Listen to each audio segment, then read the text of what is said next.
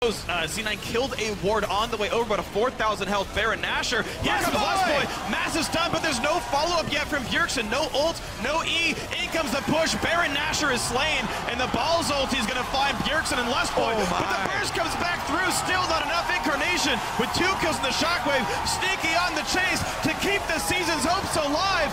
It's going to be a big one. There's the 4th kill of the fight. WildTurtle walks